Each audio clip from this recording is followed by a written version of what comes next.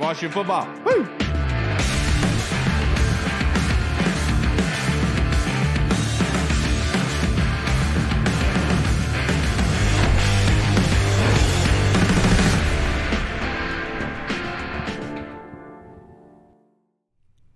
Hello, everybody, and welcome to the Burgundy Zone. My co-hosts are not with me yet. Hall has had some audio issues that he's trying to figure out. But welcome to the Burgundy Zone, everybody. We're part of the Frederick Podcast Network. You can find out more by going to www.listenfrederick.com. The title of this episode is The High Altitude Feud, and we are joined by none other than Sam Fortier of the Washington Post. Thank you for joining us on this beautiful Thursday evening, sir. How are you doing? Doing well. Thanks for having me. Of course, Sam. I know that you recently had a write-up on Russell Wilson in the Sam Howell comp, because somebody that OG, who I talked to through DMs, has said that a while ago, that like his comp for Sam Howell was Russell Wilson. So I thought it was very telling that Sam himself said, he watched a lot of Drew Brees and compares himself to Russell Wilson. So please tell us a little bit about that. Yeah, so I mean, there's a lot of similarities. Both really good baseball players who ultimately chose football, chose playing quarterback, went to college in North Carolina, tore up the ACC, fell in the draft, and were thrust into pretty challenging situations to complement a strong defense as raw, promising prospects earlier in their career. So, I mean, a lot of parallels between the guys, and especially when you look at offensive facets that they excel in, a lot of RPO, a lot of quarterback run, good deep balls, both of them as well. So it makes a lot of sense why Sam, who was in middle school when Russell Wilson was drafted, looked up to him and, really tried to emulate his game off him. Yeah, and Sam, we were at that game last week, and obviously it's very different from watching it live at the field. Then you go back and watch it later. Just real quick before we get to the next question, what were your thoughts on Sam Howell's game against the Cardinals? Like Ron said, like Eric Bieniemy said, like anybody I think who watched the tape said, lots of good, lots of really questionable stuff. I mean, the playmaking that you saw, and on the two touchdowns in particular, you love to see that. And then obviously he takes 2 sacks that I think are of the 6 that are directly on him, and he tries to make a play when he's backed up, and he ends up having that sack fumble for a touchdown, which is a huge negative play you can't have. So I mean, good, bad, growing pains that you expect from a young guy in a new system. I agree with you. Now we are joined by my co-host Michael Hall. Are you there, sir?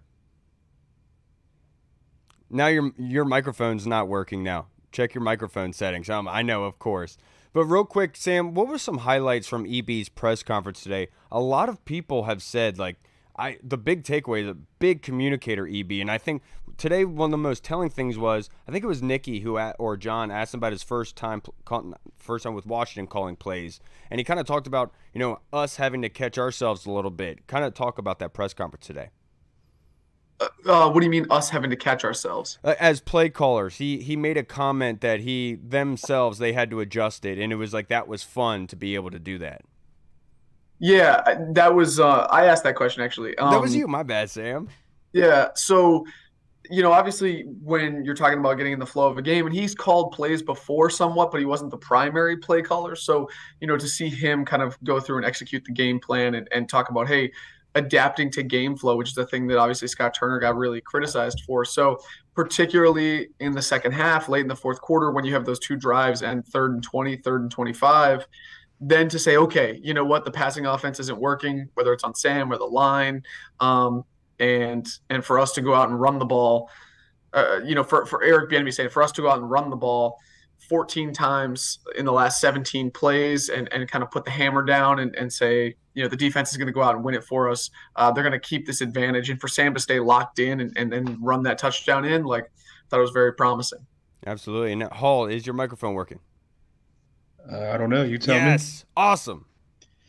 It's been a long-ass day. I can't even remember my question now, Mark. Oh, yeah. So you mentioned Eric Bieniemy, and a lot was made about the play calling, like you mentioned. It went pass-heavy a lot, which me personally, I kind of like that because it's a passing league, and I want Sam to get all the reps he can as far as, reading defenses. But do you think that's going to be kind of like how the offense is going to look going forward, kind of a pass-heavy, pass-first, or do you think it's going to be along the lines of kind of Andy Reid, where he kind of switches his game style up every weekend for the opponent? Yeah, I think you're certainly going to see adaptations. I think they would like to be a little more pass heavy just because passing is more efficient than running. Everybody knows it. The worst passing offense is better than the best rushing offense when you talk about yards per attempt. And so that's the thing that people want to do. But again, like if your offensive line or if your quarterback can't stop taking sacks and then all of a sudden you're ending up with huge negative plays, or Sadiq Charles had a hold. So like if you're getting those penalties, if your passing offense isn't working, then you're going to need to switch it up. And I think that even if you are pass heavy, you do need to be better in the run game. Last year, Washington was successful, but they were not very explosive. The longest, the longest plays that they had weren't very explosive. And I think they'll try to do that by getting Antonio Gibson in space this year.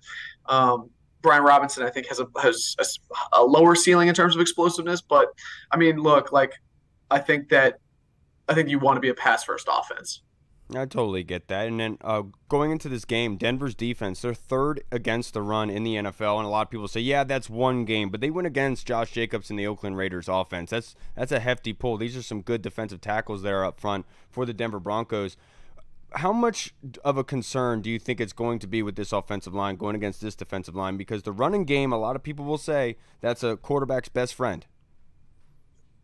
Yeah, I mean, this defense is for sure legit, and it actually kind of strikes me as pretty ironic that we're talking about a Denver team that has to keep games close, and the defense has to ball out because Russell Wilson isn't doing the things that he used to do, the things that we're so used to seeing from Russell Wilson in Seattle. But yeah, I mean this defense poses a challenge. You're going to have to win up front. I think that there were some positive moments for this line, but also some real negatives. Andrew Wiley getting beat on that sack fumble. But Sam, the play that stands out to me is Sam Cosmi in pass protection coming across the formation to hit that guy. So I mean, I would say that Ron Rivera says, they know they need to be better. They know that they didn't invest a ton in their offensive line, and they think that the line is going to be greater than the sum of its parts. But this is a real good test this week. And then to piggyback off of that, Logan Thomas led the team in targets with 8 last weekend against the Cardinals. Do you think that was just a situational matchup kind of thing, or do you expect that to be a consistent theme going forward? I mean, Eric Bieniemy today suggested that it was a game flow thing. It was a happenstance thing because Terry McLaurin, I believe, had 3 targets, maybe 4. And when you have a top paid receiver like that, who his peers get the ball a lot more than he does, you want to make sure that the thing that happened with Carson Wentz last year doesn't happen again, where he's just not getting the ball until the second half of games, particularly if you're going to throw the ball. And Eric Bieniemy said, hey, look, like it's week 1, we're figuring it out. Like we're going to get all our guys the ball. And so to me, like it's harder to manufacture touches for an X receiver. I mean, you can do some things, you can run him on a jet sweep or whatever, get the ball in his hands, but like it is harder to get the ball in his hands than some of that shorter, quick game stuff that goes to Logan or some of the, Jahan, some of the other guys. And so I want to see them develop their rapport for sure. And I think that you can schematically get Terry involved early because Terry still is your best receiver. Yeah, definitely got to get Terry involved. Switching over to the defensive side of the ball, going back to last year, Washington gave up over 120 yards rushing 11 out of the 17 games last year. And then you saw James Conner here and there kind of gashed him up the middle. Do you think that the run defense is a problem for this team, or is that more of a situational thing where teams run the ball on them more because of the pass rush and the back end, guys playing on the back end? And is that going to be a key factor going into Denver this Sunday? Yeah, I don't know what the numbers are, but for me, I don't really worry about how many 100-yard rushers they've allowed. And some people might think that's like crazy to say, but when I'm looking at the efficiency, like I'm pretty sure Washington was one of the better, I want to say top 10 defenses last year against the run in terms of EPA, expected points added, and DVOA. I know that they were 12th in yards allowed last season. Yeah, I know that's different than what you're talking about, obviously. Right. For me, I guess like the hard part for me is when you look at games like Indianapolis or Atlanta or some of those teams that were real big run the ball teams, they would chew up yards, but they were super inefficient with it. So like you would still only need to score 17, 20 points to beat them. And obviously Washington's offense wasn't great, but I think Indianapolis was a great example of that, where, they're running the ball, but the cost is pretty high. And so you don't worry about explosive offenses in the same way that if you're playing Josh Allen or Jalen Hurts or Patrick Mahomes, like they could take the top off and no problem. And I think so. Here's the thing: is like for me, this defensive front, like one of their strengths is you win with 4, you don't have to blitz all the time, and you can put people in negative situations. David Harrison of SI pointed out the other day, I thought it was really great. Like the first game of the season, 10 out of the 11 drives Washington had either a TFL or a sack. And when you're creating explosive plays like that on defense and you're putting people behind the sticks and getting them out of their rhythm, like that's huge because they can't rely on the run game. So I think they're pretty strong against the run game just on the film and on some of the advanced stats, but I'm not super worried about their run defense right now, but it's totally fair to bring up and say like, hey, this could be a concern going forward. Absolutely. And I think what you were, just to elaborate on what you were saying, I'm just going to paraphrase, but I would imagine it's the explosive plays that they're more worried about limiting rather than the 6 to 7 yard runs. They don't want the 20-yard runs. They don't want the 20-plus yard passing, but they'd much rather the lower stuff, to your point. But to wrap this up, Sam, I only have a couple more questions for you. Injury report update. Chase Young was a full participant today, or trending up to playing in Denver. So I would put a little grain of salt on the full participant because they were only wearing shells. They weren't in pads. I think it's possible that he plays Sunday, but it still seems like week 3 is a more realistic target. Just coming back, the doctors will have to clear him for that. So I mean, yeah, it's always good when someone advances on the injury report, gets to be a full participant. But I would certainly not read too much into that. Absolutely. Next question I have for you. The defensive goals facing Russell Wilson. Obviously, you did a little scouting report on Russell, doing that write-up for us. So what does Washington's defense have to do to Russell Wilson in order to put them in a really good position? Yeah, I think it's, contain him in the running game, limit some of the, down the field stuff by playing, deeper coverages. I know Jack Del Rio plays a ton of quarters, so I thought that shouldn't be a problem. But it's actually, to me, I talked to an NFC executive, senior personnel guy, and who's not involved with Denver or Washington, but he said like Russell, it's pretty easy to say that Russell is no longer an arrow up player at 34 years old, and particularly with a skill set that doesn't necessarily age super gracefully. But he said it's debatable to even call Russell like an arrow across player. He really thinks that Russell, just in terms of what he did last year, what he could be doing what he saw just in week 1 is an arrow down player that we're seeing his skill set diminish. And I wonder if he's going to be capable of executing the Sean Payton offense to the full breadth that he would like. And I know that obviously it was 1 week and he's dropped the weight, and Ron Rivera spoke glowingly about Russell in the press conference because you never want to give an opponent like bulletin board material. But I do think that unless something drastic happens, unless Sean Payton can figure out how to fix him, I think we're not going to see the same Russell Wilson that we got used to for so many years in Seattle. So that's not to say he can't win. He still has a good arm. He still does a lot of really great things. But I almost am, maybe it's heretical to say, but I'm not as worried about Russell Wilson as maybe you would have been in the past. And that is still saying he's a very good player who obviously you have to worry about. Yeah, it's Russell Wilson. You don't ever want to sleep on that guy. Next question that I have for you. EB, obviously being from Colorado, playing college there, do you think he kind of has a leg up on that high altitude kind of the sickness and other stuff like that?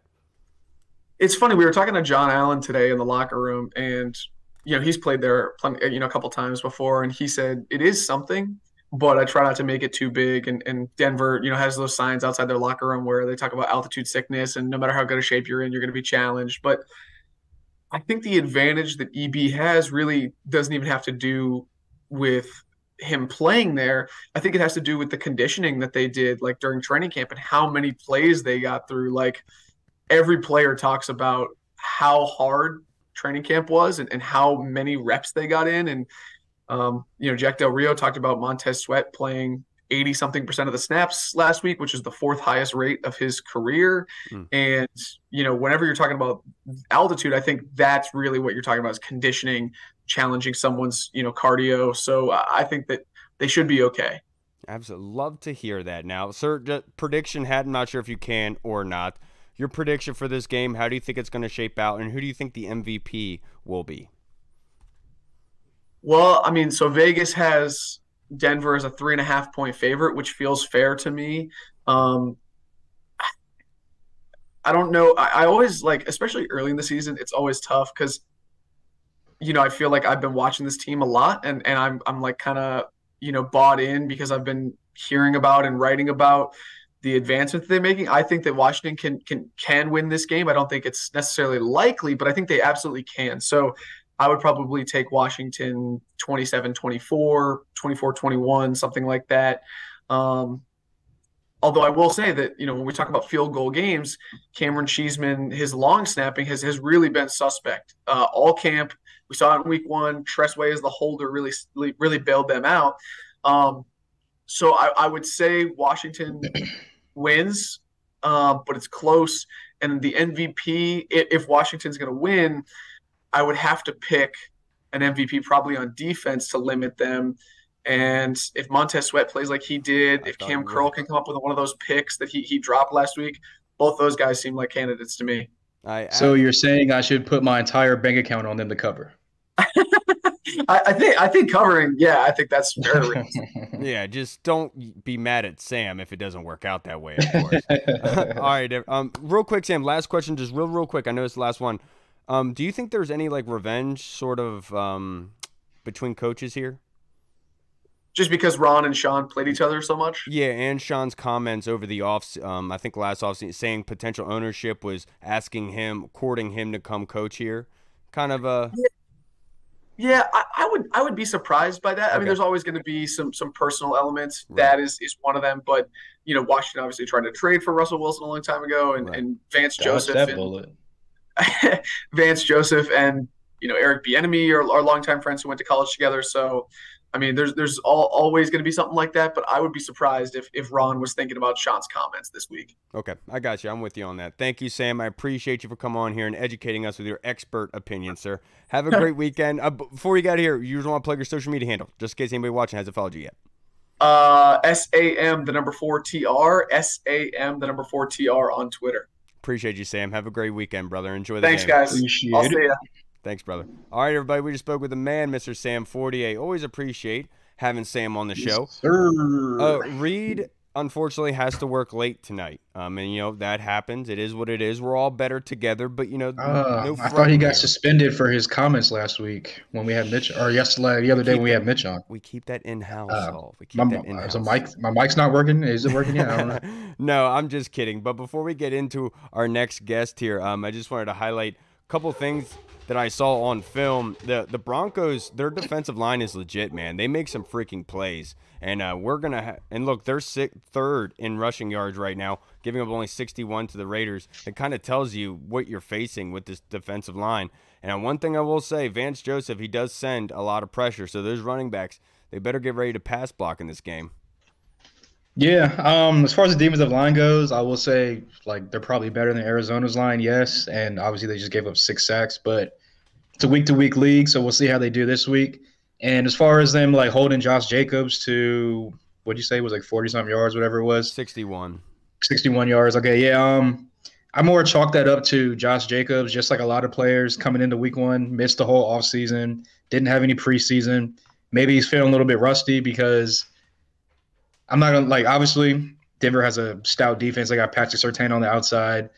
They got Randy Gregory, came from Dallas. They got another defensive end on the other side who's pretty good, but I feel as if they can get got as far as in the running game. And I feel like maybe a guy like Brian Robinson, who's there throughout the preseason, Antonio Gibson, who played throughout the preseason, already has that conditioning in them. I feel like they have a slightly better chance as far as carrying the ball against this defense, but again, it's a week-to-week league, so we'll see.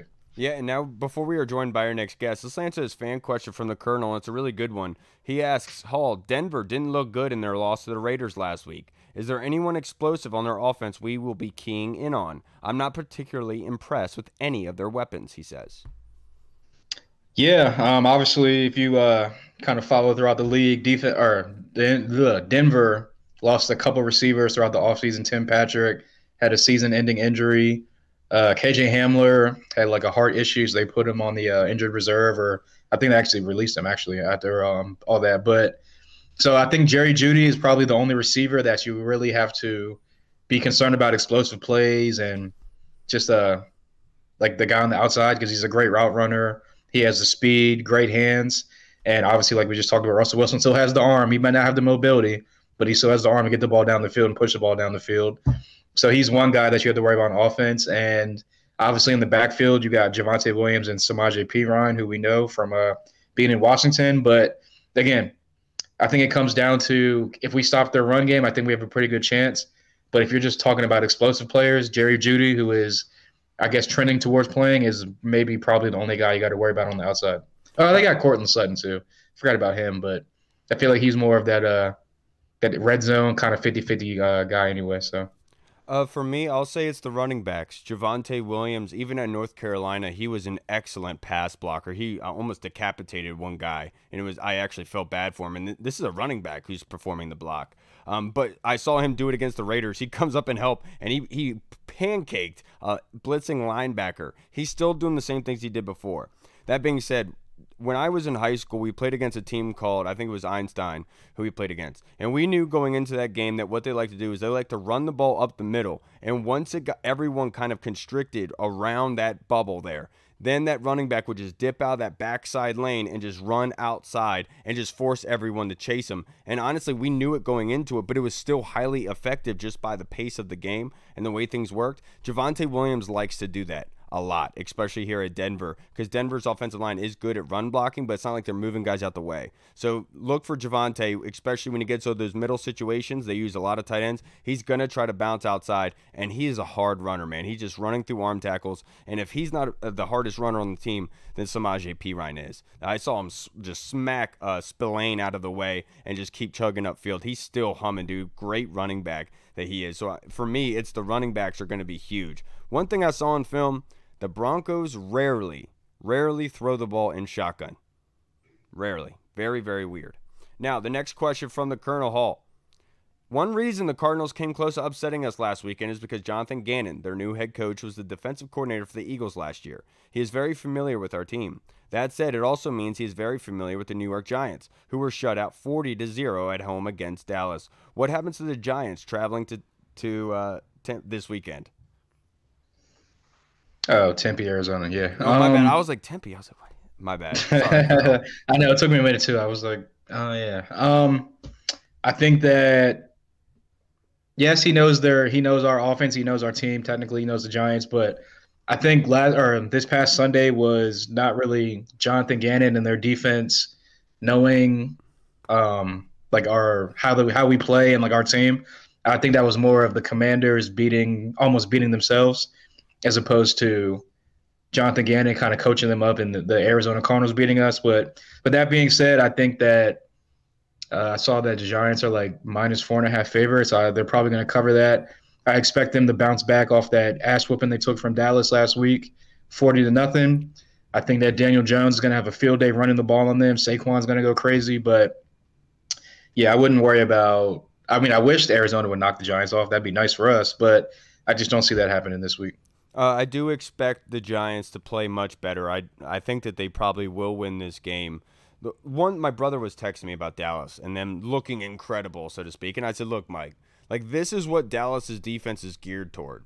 The way that you beat Dallas's defense is by running the football. When you give up turnovers, give up sacks, get up and you get down early, Dallas is in a great situation with their pass rush and with the Giants' offensive line. That's just a recipe for disaster, and that's what we saw, was a shellacking. And so when the circumstances are different going against Arizona, I think that the Giants are probably going to do a little bit better because that pass rush isn't as evident as it was, with Dallas, so to speak. But I just want to make sure everyone knows that, like, everyone's hyping up Dallas with that. I think that was just a perfect recipe for success for the Dallas Cowboys. Like, Dak didn't have to do anything, really, and look, it is what it is, but I do think that the Cardinals are a lot better. I was thinking this last week or Monday. I didn't want to say anything to anybody, but Arch said it in our Discord, and I agree with him.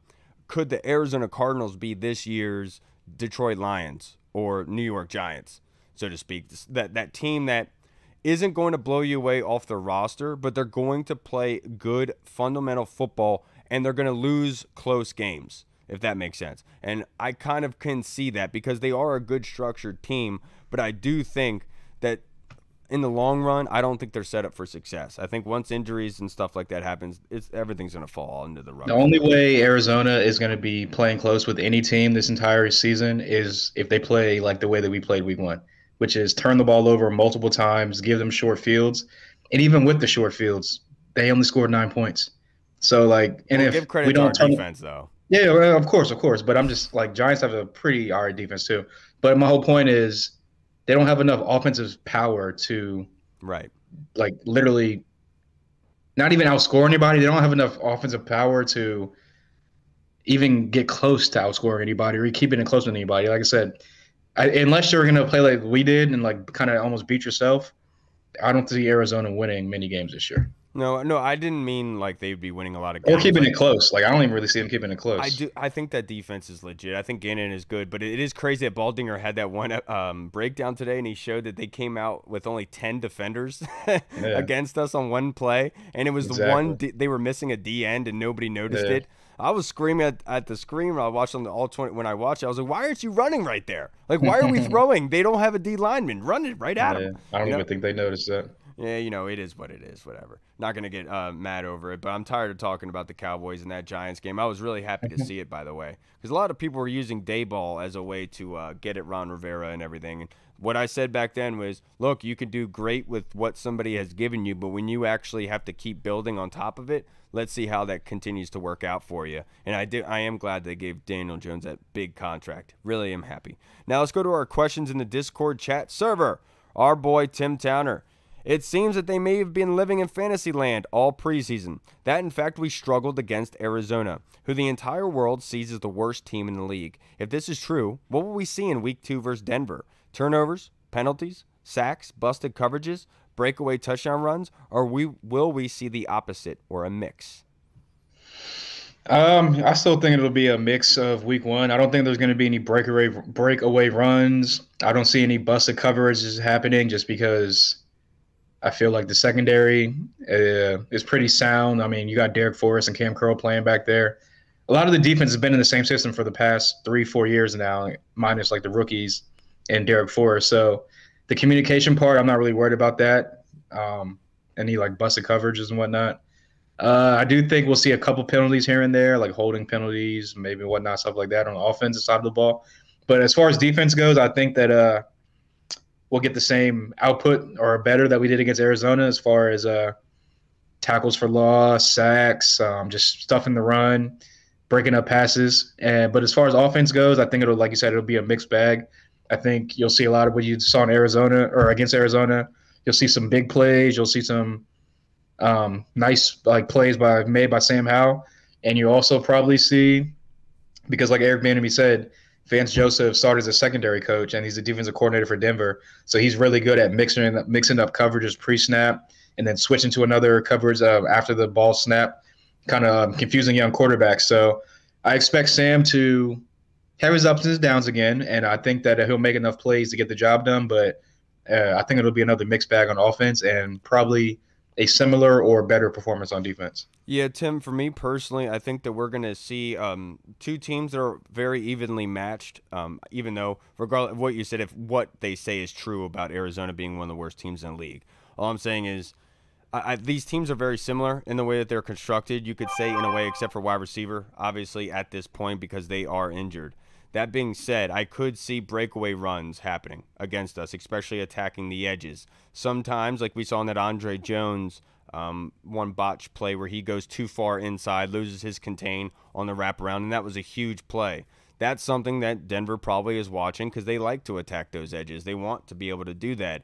But that being said, I think with this offense of Denver, this defense is really going to have to tackle, and they're going to have to fight through tackles. There can't be any missed tackles. What Denver likes to do is do that misdirection, then hit you with that quick game outside. Do the play action, hit you outside.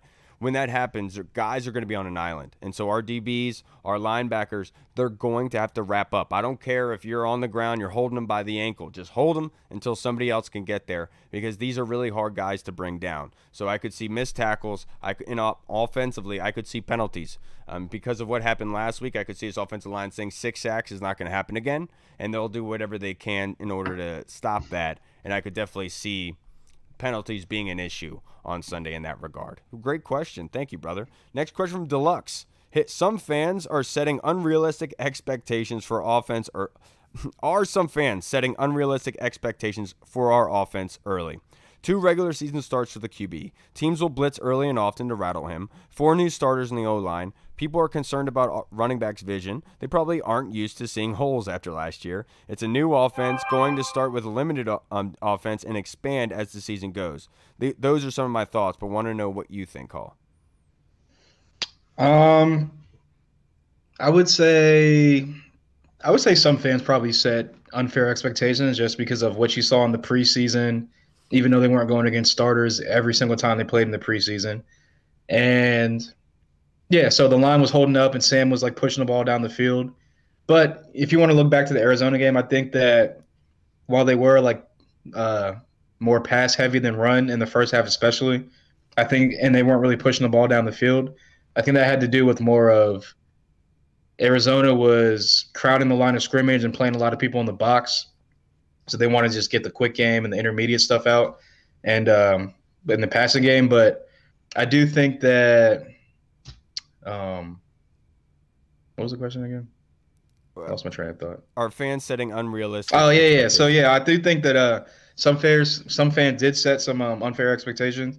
And just because, again, Eric Bieniemy coming from Kansas City, I think a lot of people expected to see, like I said, what they saw in the preseason, a lot of exotic stuff, a lot of pre-snap motion stuff, a lot of jet sweep stuff and misdirection stuff. But I think they just wanted to keep it basic against Arizona for the most part because they felt like they could – it's not really like – and this is like my viewpoint of it, not like how they were probably thinking, but they could probably like do the bare minimum or like just run like the simple stuff to kind of get by Arizona and then coming into Denver week 2, maybe they get a little bit more exotic. But at the end of the day, young quarterback, new system, they're probably not trying to put the entire playbook on him at once. They're trying to only run like similar, like simple stuff, maybe like stuff where Sam cuts the field in half and only has to read half the field, stuff like that, the quick game, the screen. So I do think that the offense as the season goes on is going to get better and better, improve as well. They'll basically be as good as the offensive line is. If the offensive line improves and keeps getting better week to week, I think the offense in turn will get better week to week because you're going to be able to set up more in the passing game. The only thing that really concerns me is the running game, just for the simple fact that if you go back to last year, they were really inefficient in the running game, even though they ran the ball. I think they were top 5, even top 3 in rushing attempts last year, but only averaged less than 4 yards a carry. So, and then this past week, they only both running backs averaged less than 4 yards a carry.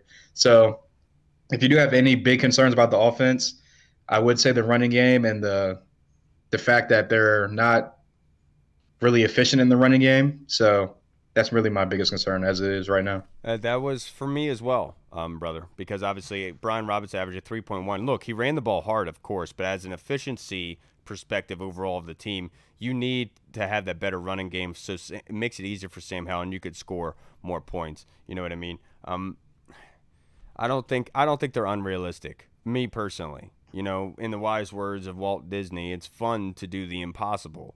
And yeah, a lot of people are sitting here saying, well, Sam Howell's a young quarterback. It's his second start, blah, blah, blah. I understand that, but I know that this kid is better than Carson and Taylor.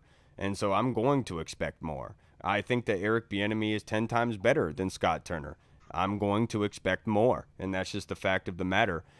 We're not going to face Arizona every week. We can sit here and say, yeah, it's the first game, blah, blah, blah. It only gets harder, man. We're going against some legit competition this year, and if you really want to make a stance in this league, do you think Eric Bieniemy is okay with just being middle of the tier, 500? No, he wants to make some noise, and he wants to go against the best. That's who he's gone against, so you have to play like the best. And this offense, in particular, did not do that on Sunday, but the fact is, in years past, they would have lost that game. But I feel like there is a confidence building in this football team where even though the Arizona Cardinals can play the game of their life and we play like preseason, we still win the game. We still find a way to crawl across the finish line, and I think that Eric Bieniemy highlighting that today was perfect, and he's absolutely right about that. I think it showed maturation with this team that they made the plays to be able to get it done, and you wouldn't have seen that 2 years ago. You know what I mean? Now the next question from Scott, from Andy Lockhart in the UK. Oi! Why is Kyle so Boy. bad at pool? I don't know, man. I wish I knew. I wish I knew, Lockhart. I'm not as good as you, though. You know, you proved that last week, and I played terribly, even though I hit that one good shot. Now, the next question, Chris Comerton in the Discord. Do you think EB will open up the playbook hall a little more this week, considering Denver's defense is a pretty solid secondary? Hoping we use Turner more over Thomas. Just wish Turner had Thomas's blocking skills. Yeah, as far as Thomas goes, I think again, just like a lot of players, he was coming off the injury. I mean, look at a guy like Joe Burrow, same injury as Logan, calf injury. He comes out against Cleveland, throws for 82 yards. Are people ready to be, oh, they need to cut Joe Burrow, like a lot of people on Twitter were? No. Give the guy some time. He's coming back off the injury. He missed the preseason, missed majority of the training camp. I think Logan Thomas, dating back to the early offseason before he had the injury, was looking great. So I think he'll eventually get back to that as far as he moves farther and farther away from the injury. But with that being said, I forgot the question again, dog. It's been a long-ass day. You're good. Do you think EB will open up the playbook a little bit? Oh, yeah. No, I think that I think he'll add a little bit more to the playbook this week. I think we'll see a little bit more as far as the deep shots or like the a little bit more exotic stuff. But again, I think it goes – they're not trying to put everything in the playbook on Sam's plate at once. I think they're trying to make it simple for him, let him get his keep getting his feet wet. And like they said, every time he goes out, more than likely, it's the first time he's done this, done that, experienced that on the football field as a starter. So I think that they're doing the right thing by kind of easing him in and not giving him too much. Like I said, making it easier for him as far as like half the field reads and just like 1, 2, 3 quick reads, and then if you don't got to take off. So I think that, yeah, we'll see a little bit more. And if you really think about it, they did take a deep shot to Terry. They got the pass interference on that. So they are taking shots and they are throwing the ball a little bit down the field more. But like I said, I think that they're just trying to ease Sam into it a little bit. And then once he hits his stride, they'll really open up the playbook. But I do think you'll see a couple more pages out the playbook this week. Look, they're not opening up the playbook at any point. You know, like the way that I look at this is when they went into that game last week against Arizona, they're basing it off what they saw in Philly last year, right? They obviously know there's going to be some changes. They weren't expecting for them to be sitting in a cover 2 as much as they did, which forced everything short. They went into that game maybe expecting quarters, more man coverage to take shots, and when they were doing more so of 2-man deep cover 2, they had said, okay, we got to adjust some things, and that's why they started running the ball more in the rain and everything, because against zone, running the ball is probably better than when a blitz, so to speak. So this week, you know, Reed makes fun of me all the time about talking about the correlation with Pokemon cards. You know, when you go against fire, you want that water Pokemon. You want to be able to have more effectiveness, right? It's the same thing with this. Vance Joseph, who we know is his best friend, Eric Ben, we talked about today, he runs a completely different defense than what Gannon does. They do different things. And so what this offense has is they have different plays to attack different coverages. So, yeah, you're going to say, yeah, they're opening up the playbook a little bit more. I say it's not opening up the playbook. It's just using the plays against the coverage that they are expecting. It's not that they aren't, like, using the other ones. They have more to use. It's just based on what you have in front of you and how you can beat it as fast and as good as possible. So I don't think it's about that at all, man. I really don't. I think that Sam Howell has a really good grip on this offense. Seeing him go through his progressions, I talked about this in the spaces the other day, he's miles ahead of where usual quarterbacks are in their second career start. He's going through his progressions. He's seeing what's happening. He isn't completely running away with his hair on fire. He does make a little bit minute mistakes, but nobody's going to be Tom Brady. You know, it's going to take time, obviously, but my whole point is he's got to limit those mistakes as much as freaking possible. Now, the next question that we have is from Tim Towner. What are your thoughts on the play of Cody Barton? Have not looked into it myself, but he played 100% of the D snaps, and we gave up almost 100 yards rushing. What say you, Tim? What say you, Hall? Yeah, I think he was the lowest graded player as far as like PFF grades go. I think he was like in the 40s or something like that. Obviously, everyone saw the I don't know everyone, but I think a lot of people saw the clip on Twitter of him just getting like basically pushed off the screen by a lineman in a run blocking play. So I know there was like mixed up and downs with him throughout the preseason and training camp where Some days he was like really fitting the run gaps good and getting sideline to sideline, running around making plays. And there was some days where I forgot to put it on vibrate. Some days where my dad just called me, so I was like, "Is he calling you?" There's some days where you're gonna see what a lot of people saw like circulating on Twitter, where he's getting blown like out of the screen pretty much by a lineman, or he's picking the wrong run gap or fitting the wrong hole in the run game. So hopefully, as he kind of again learns and grows into the defense, because technically he's like the new guy along with Forbes and pretty much just Forbes on the defense as far as starters go. He's the new guy. Everyone else has been in the system for a little bit now, so hopefully he's getting acclimated to it. But yeah, he's got to step it up, or honestly, might have to look at somewhere else, get someone else on the field. I think that he did all right from what I saw. It's kind of those situations where it's his first game, obviously with Washington, and it is telling that he's getting 100% of the snaps and Jamin's getting 65. We talked about all offseason. This is obviously Jamin's spot, but Barton was coming for it, and obviously he did get it. They might have different ideas on how to use them, especially this weekend with the running backs going against them. But I'm not going to jump off the ship of Cody Barton just yet. A lot of people will pick on Cody. I'm not going to do that just yet. But this is going to be a big test this weekend. We need the best out of Cody going against these running backs, and especially Jamin too. This can't be one of those games where Jamin loses sight of his assignment. He gets outside, and now we're chasing a guy 30 yards down the field. That cannot happen in this game. Now, the next question that we have is also from Tim Towner. Really, really good one. Week 1 was EB's first as our OC and not tied to Andy Reid. What do you think he learned about game preparation, play calling, and his players?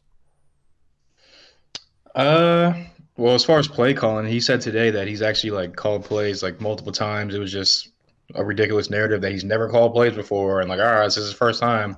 But I think that he's saying and not tied to Andy Reid. Yeah, I know. I'm just saying like he's called plays before. Like a lot of people are making it like big, like, oh, this is his first time ever calling plays, and can he really do it?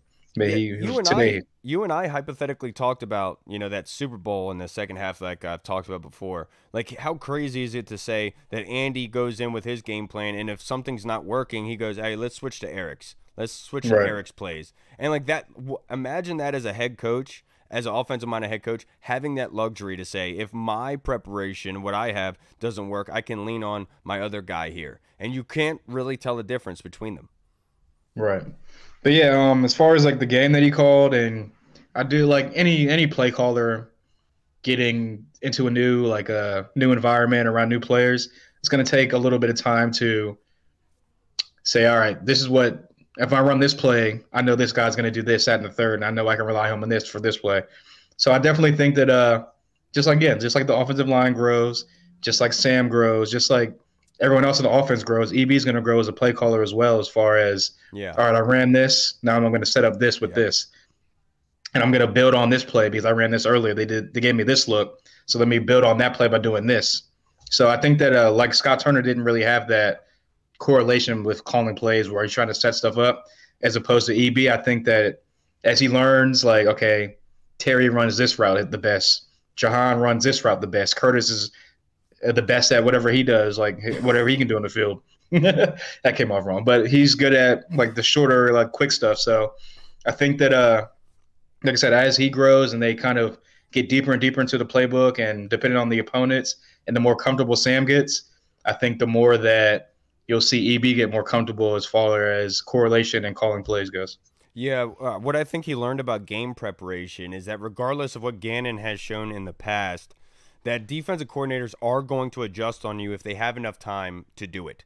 And I think that probably what EB had learned was having that adaptation, even though he made the switch in the second half, and obviously that proved to be productive for them. You kind of have to be quicker, like, because going into that game, if you expected something different, having a backup plan. And I know EB has talked about this before, saying being prepared for the unexpected, right? Always be prepared for the unexpected. And I agree with him in this sense. I think that that's one thing that he took away from this game. It's just being a little bit quicker and recognizing the change in the of what's being brought to you. Because obviously going against somebody like Vance Joseph, who knows you better than, probably not better than anybody, but knows you very well as a best friend, you're going to have to jump through some hoops because that guy knows you and he knows what you like to do. And so you got to get out of your comfort zone a little bit. And then with play calling especially and his players, I think his players proved to him that they will drag their asses across the finish line. And I think his quote regarding Sam Howell being at his best when they needed it the most was very telling,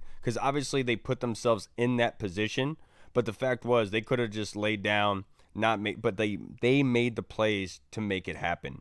And especially that throw to Curtis Samuel right before halftime. I've talked about so much already, but that was such a beautiful freaking throw, man. And that was so important to everything. And it just shows you that this team they have it.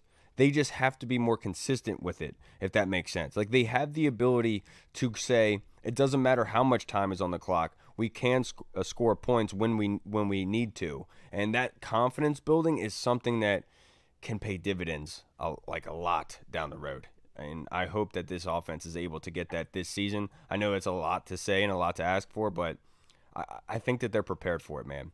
Now, the next question is from Paul Murphy on Twitter Hall. Would you like to see EB attempt to feed our top receivers more often and throw deep ball more too? I know Terry was recovering from toe injury, but he was rarely targeted, as was Dotson. No real deep throws either to show off Howell's arm talent. Too many handoffs plus short passes, he says.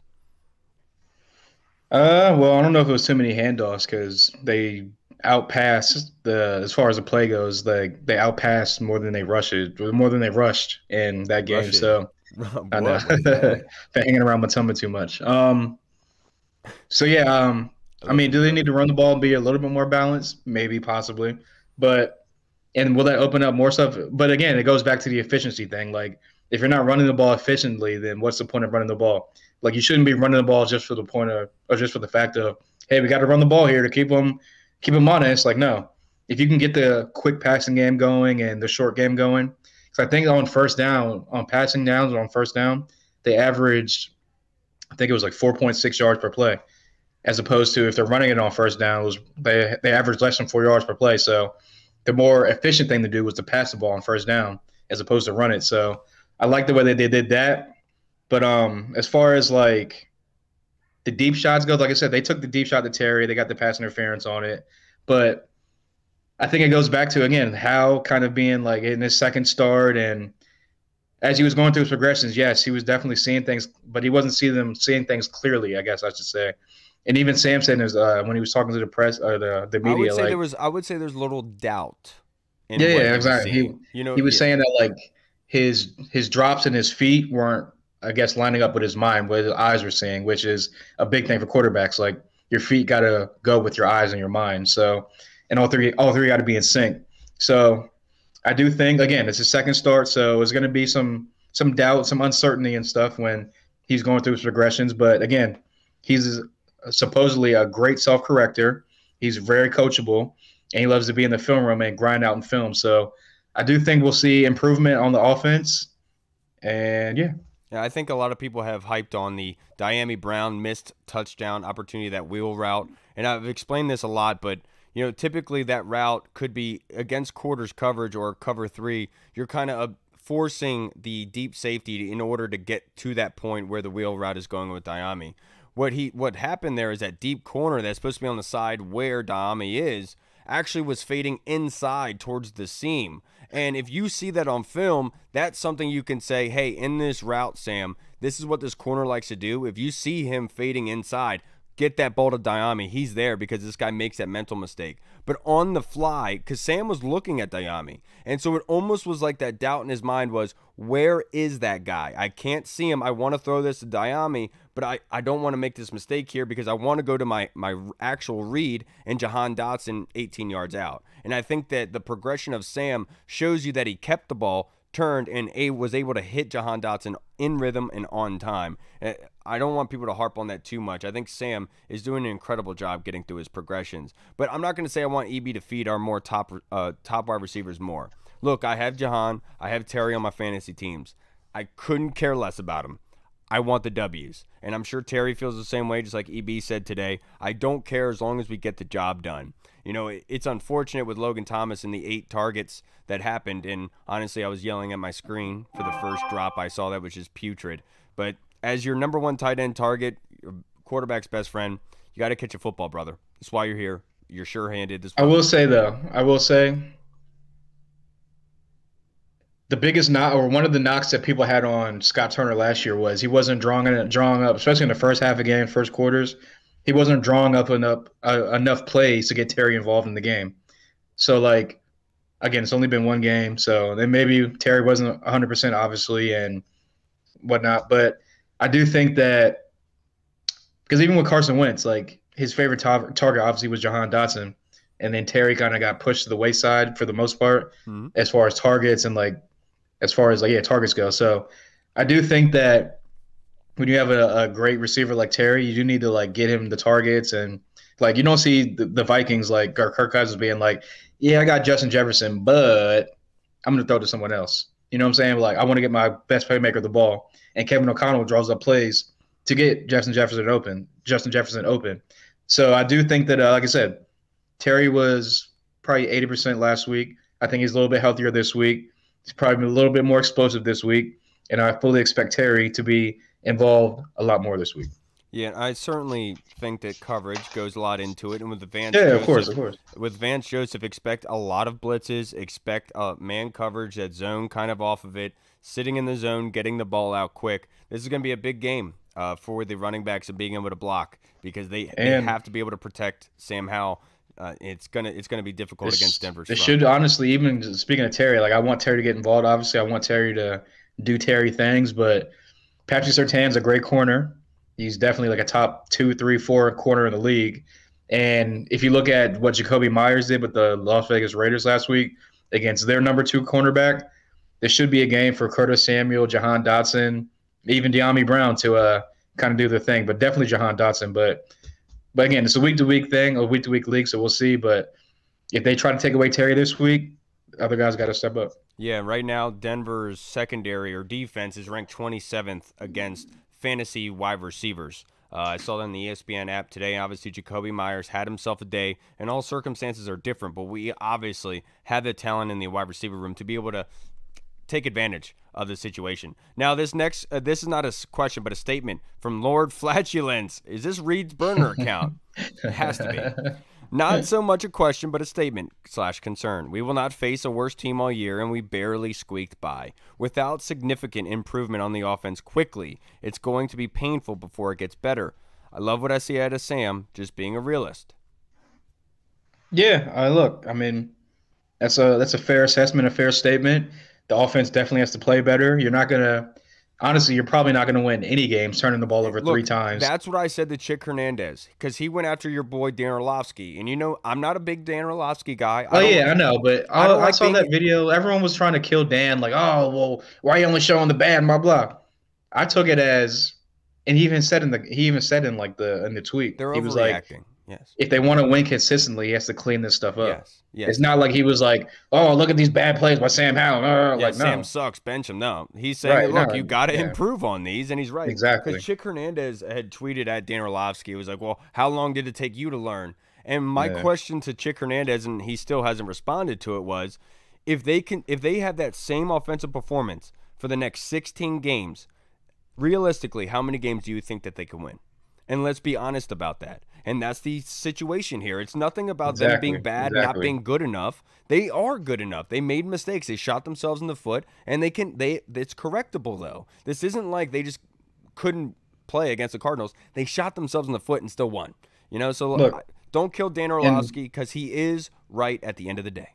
Yeah, and look, at the end of the day, he's definitely right. Like you said, he's right. I'm not even trying to because I like Dan Orlovsky. I'm not even trying to be like, but like you said, you're not going to win any games unless you're facing a team like the Cardinals, turning the ball over 3 times. And as far as the offensive goes, they didn't score a lot of points, but the AG fumble needed to. Exactly, the AG fumble killed a drive. Absolutely, the tip pass and the interception killed a drive. Bro. Exactly, killed the half. The tip pass led to an interception, killed a drive. So at the end of the day, they probably should have put up 24 plus points. Yes. Did they come away with the win? Yes, and that's all that really matters. Should have been 30, to be perfectly honest with you. Yeah, I mean, I agree. Now the next question is from Andy. Burrows in the UK. Oi! Love you, brother. With the new deal being signed in the UK today, are we getting closer to the UK having a full-time franchise? Absolutely, I do. I do think that's coming down the pipeline. I love the NFL coming out with the Toy Story game at 9:30 a.m. with the in London with the Jaguars and Falcons. I showed it to Cash, dude, or my wife showed it to Cash. I wanted to see his reaction. She texted me because I was at work at the time, but he was like, again, watch, like he wants to watch that football game now. So he's freaking out. So what we do is we just replay it for him. But I think that the London thing is legit. I think the NFL I think it's smart for them to do it as well. I know it's a lot on the players. It's a lot of just expenses and moving back and forth. But everyone loves football, and the more we are able to put it out there, I think more people will be receptive to it. I don't think they're gonna put like an NFL team like in Europe, like as far as like the whole 32 go, but I do think that it's progressing to have more than, what do they have, like 3 games in London a year or something like that? Yeah, I think so. I think it's progressing to have maybe like 5 games a year or 6 games a year over in London. But I don't think there's going to be an actual like, right, exactly. They're going to other countries as well now. So I do think that I don't know if it's going to be the next like 10 years there'll be a team in London, but maybe like 15, 20 years down the line, maybe there might be a team over there. But I do think that there'll be more games played in London and other countries, and maybe they bring back. Remember NFL Europe back in the day, and they used to have them on Madden. You can pick like the Calgary whatever team and stuff like that. The Dragons, the Sea Dragons, yeah, exactly. Teams like that. I do think they're going to bring back NFL Europe as a kind of like a XFL type of thing, like pipeline to like get players to NFL. But I don't think there'll actually be like a legit London Boilermakers, whatever you want to call them over there. So Boilermakers. Why do you? We're just. I don't know. I just randomly thought of. I don't know. I don't know. Oh, I was thinking London Broil, not Boilermakers. London Broils. This next question from Deuce Alicious on Twitter. Thank you, Deuce. Will Butterfingers play next week? I hope he does. He needs to get better, obviously. And you talking about Logan Thomas? I would imagine, or him or Kadarius Toney. Again, either one. That's another person that people are like, why is he throwing the ball, practicing quarterback, and he'd be out there on the jug practicing catching? Well, he's playing catch, so like, isn't he technically practicing playing like catching the ball? He's throwing the ball, playing catch with his teammates. Second of all, again, are we telling Joe Burrow, oh man, you only threw for 82 yards, though? You got to get back in the lab and throw 100 passes after practice, man. Like that being said, Joe Burrow is one of the best in the league, of course. Of course, I know, but I'm just saying. I okay, understand. That's a great point. It's a great point. It's a great point. Are they telling, hey Joe, man, like you stunk it up, man. You got to go after practice, go to that net, 100 targets, do it. I know, but it's okay. Logan Thomas will be fine. It's okay. It happens. Right? You act like players never have bad games. Logan Thomas will be fine. Again, he's getting up there in age. If he gets injured, I'm more concerned about the injury part, not the whole like, oh, it needs to be catching the ball, or oh, it needs to be blocking. Like, no, he's getting up there in age. Injuries are starting to pile up. That's my only concern. When he's healthy, he's the top half of the league tight end. Simple as that. Look, he's good. The fact is, we can all sit here and say Logan needs to have a better game, and I'm sure Logan would say the same thing. But in the next breath, we don't need to be saying he has to be replaced, he has to be cut, we're wasting money here. Give the guy more time. I think that he has earned that respect, and obviously Terry only had 2 catches on 4 or 5 targets. Are we telling Terry, hey man, like get on the jug, man? You dropped 3 passes. Come on, like no, be rational, people. I will say Logan's were pretty egregious, but it's okay. Yeah, they definitely were. Just it can't be consistent, just like Howell, and even though he's a vet, if he comes out against Denver and he has brick hands, he's dropping balls, he's missing blocks again, which again. I know it was a random ass defensive end, but like more times than not, you put a defensive end against a tight end. More times than not, the defensive end is probably going to win that battle. Yeah, but still, so that's more of like an EB scheming thing. I know, and like a sliding the block thing. That wasn't EB's fault. So what happened is that Arizona had come out and shown that they were pressuring a lot on the left side. So we had shifted our protection to the left. So what happened was that left Logan one. It's great design by Gannon to kind of force it, and that's what I kind of meant earlier about EB kind of adjusting, having that ready just in case. And it's growing pains, baby, but we still won the football game. It's incredible. Exactly. Last question we have, real quick, from Hot Take Freddy. Do you think Russell Wilson smokes mids? I mean, he's in Denver. Well, you know what mids are. Are you crazy? You don't remember mids, the seeds, like stems? Oh, you're just like doing a bit. I mean, he lives in Denver. They got only gas in Denver, so he probably smokes gas. I mean, if we're being honest, it's Russell Wilson. He probably like doesn't smoke anything. He probably like bathes in holy water. The So only gas that Russell Wilson is smoking out in Denver is Sierras, if we're being perfectly honest. Yeah. He's inhaling that gas Dude, from that ass. You ever seen Good Luck Chuck? No. Wait, no, is it Good Luck Chuck? Which one's the one with Dane Cook? And he's like every girl he dates, they get married right after he breaks up with them. I forget what it's called. I know what you're talking about. Dude, there is a one part in his boy. He like sees this girl. He's like, man, I'd suck a fart out of her ass like a bong hit. Yeah, like a bong hit. It's like, dude, what? Like, where are you getting this from? I'll always remember that line, dude. Absolutely hysterical. Yeah. Thank you to everyone for tuning in. But real quick before we get out of here, dudes, let's get your prediction for the game on Sunday. I was just about to say that we're not doing predictions. We didn't do predictions last week either. We did predictions with Mitch. I called 23. I called 23-20. I forget. No, you said 6. I think I said like 17-15 or 18-16, but I'm willing to uptick the score a little bit. I think that it's still going to be a close game. I do think that defense is going to have to stop the run. Obviously, Javonte Williams and Samaje Perine.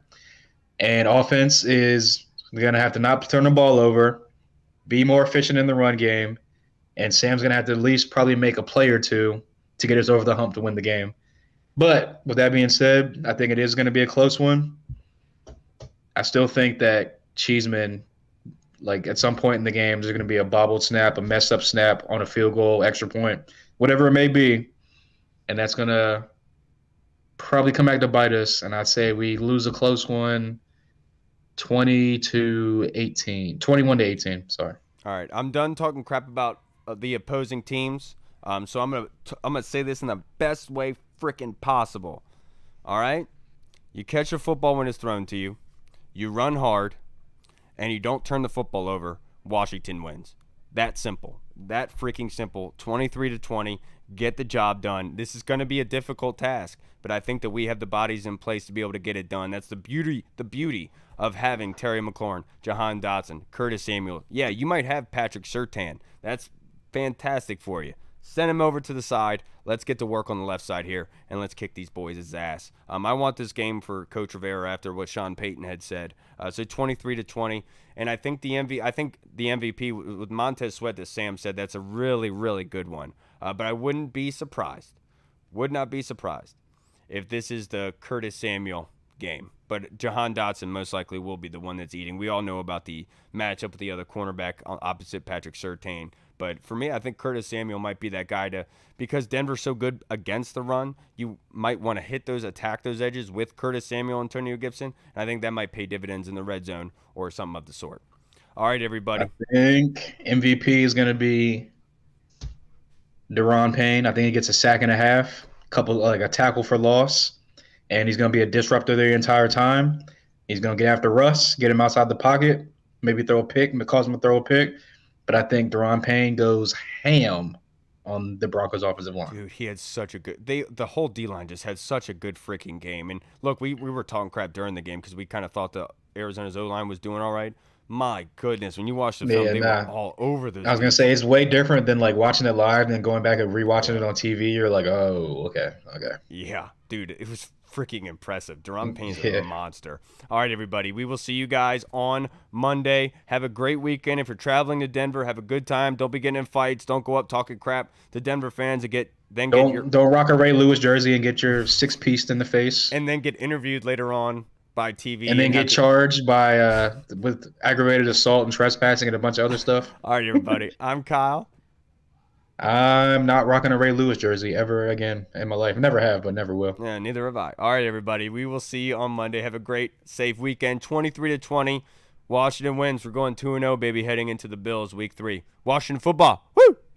Hey, what's up, everybody? It's Kyle. I just wanted to say thank you so much for watching. And if you liked what you saw, make sure you hit the subscribe button and the notification bell. That way you get notified when anything new is uploaded to the channel. Also, we just launched theburgundyzone.com. You can go there and find all of our latest news, articles, and the latest episodes that are uploaded. Again, we also have the Discord chat server, where all of our VIP folks are in, like Andy Burrows, Scott Hartley, Sergio Martin is in there as well. Don't miss out on the Discord chat server. Go and check that out. Until next time, everybody, Washington football. Woo!